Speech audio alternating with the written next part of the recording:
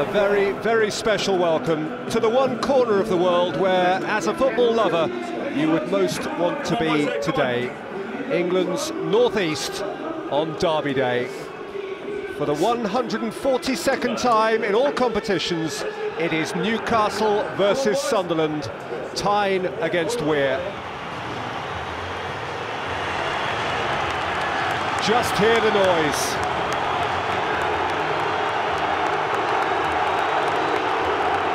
This is the day when, as the music to which they enter the arena suggests, St James's Park will unveil, for sure, one way or another, a new local hero.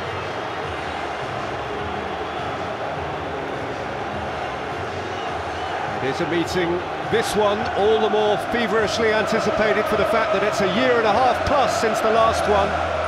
But after a year away, Newcastle are back in the Barclays Premier League and ready to welcome their favourite neighbours and enemies. Spit and sawdust, fire and passion, black and white, red and white. Tyne-Wear, Derby Day, nothing else in the world matters to 50,000 odd in St James's Park and many, many thousands who would love to be in St James's Park. This is about them, this, now, and nothing besides. And here is one man to whom it means as much as possibly it could. Andy Carroll, number 9 for Newcastle, as he grew up dreaming to be. Jose Enrique and Carroll driving it against Newcastle to win the game's first throw. Gini calm enough. Amiobi, Nolan. Gutierrez. Oh, he's done well to keep it here. Jonas Gutierrez, wonderful covering from full-back by Bardsley. Shape pass from Barton, in by Gutierrez against the Newcastle behind for a corner at the Gallagher end.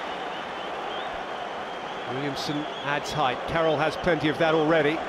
Turner has them both in his sights. Bramble has a marking job to do as well. In by Barton. Carroll! Oh, and Colaccini hurled himself at it too, and neither was able to penetrate a wall on the line, really. Both posts covered. Goalkeeper got a terrific touch also in there. Michael Turner takes a chance. He's got his eye on the ball. He's not got his eye on his opponent. Look, he is 10 yards away. You know, the best header of the ball in Newcastle's team is Andy Carroll, and he's getting a free header 6 yards from the goal. Barton's take. Williamson attacking it. Back stick. Bramble partially clear. Enrique scraped out by Anuaha, moved on by Tiote for Joey Barton. Good save, good low save. Poor defending, really poor defending. As I've just said, Joey Barton takes all the set pieces. He's got a lovely go and close him down. Go and close him down. Nobody closes him down. He gets a free shot at goal. I think that's going in the bottom corner. It's a great save. It is. It's a great save. Barton's corner. Williamson in there. Nolan! Geordie Joy! A pile of Geordie Joy! The northeast for now is black and white, and it's captain Kevin Nolan with a head-over-heels finish. Great improvisation. Once again attacked by everybody. He's back to goal. There's nothing he can do here. But just watch how he improvises. He has to think quickly. Drops down and hooks it with his right foot. Goalkeeper comes out, he doesn't have his hands in the air to try and block it. I just don't think he thinks Nolan can do anything with it. What a finish. The captain of Newcastle United with a skipper's goal.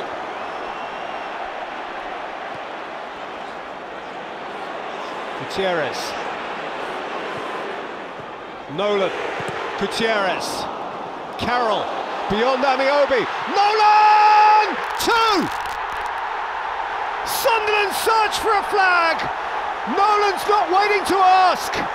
Newcastle have daylight between them and their neighbours, and it's Kevin Nolan again. They all look across to the assistant, looking for the flag. The flag never arrived.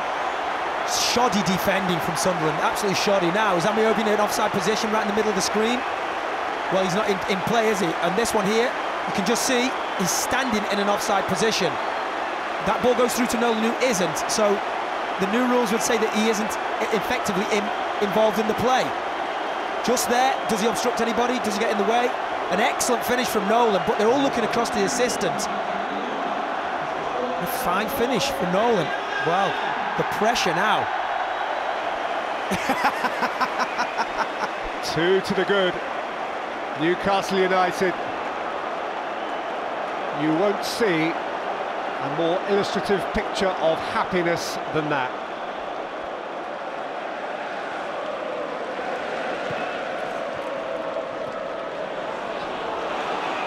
Oh, and goes Gutierrez, he's gone over.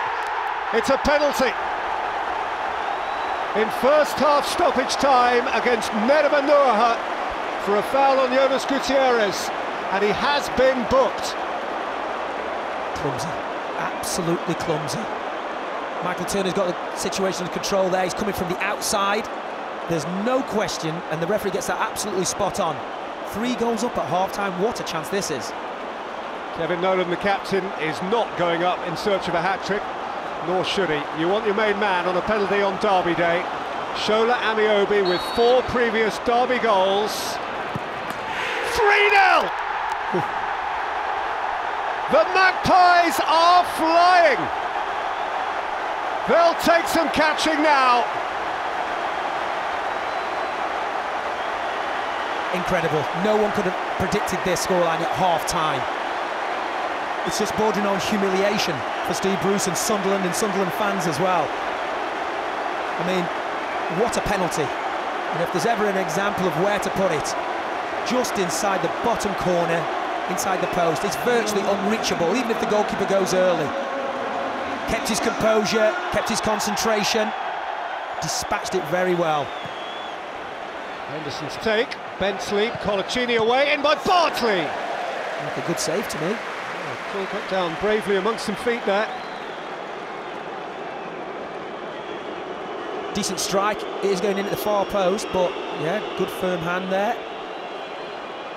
Gutierrez, that's a lovely feather-like take, and Carroll is looking to go beyond Bramble, who has upended him and knows that he's going to have his name taken here. There are plenty crying off, and he is off.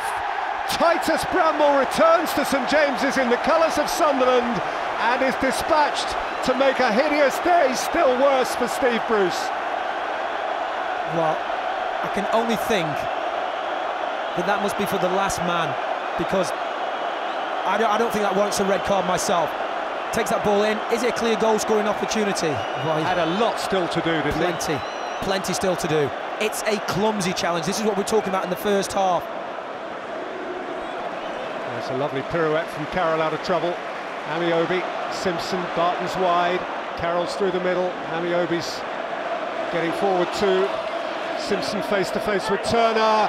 And Carroll against the crossbar. And it's come out for Amiobi!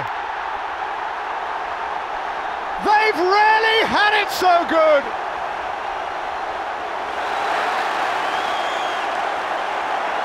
Newcastle United living their collective dream and rubbing the noses of their neighbours right in it. Nolan 2, Amiobi 2, Newcastle 4, Sunderland 0.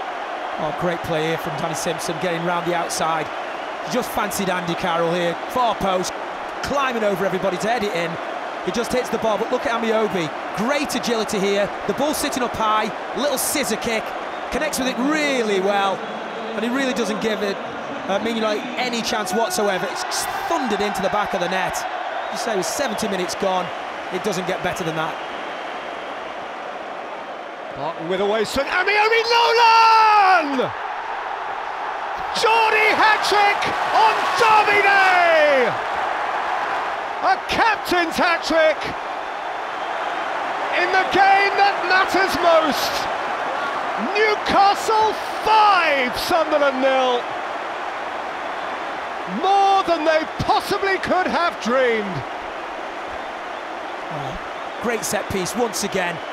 No one's marking. Shola Amiobi comes in the near post, gets the first flick, and then Nolan, who's on a hat-trick, is one of the most dangerous men in in a black and white shirt, nobody marks him. Just look where he comes. He stands right in front of Manuel, and there comes off, gets himself in that little space there. Fantastic. An instinct for goal. That's what he's got, an instinct for goal.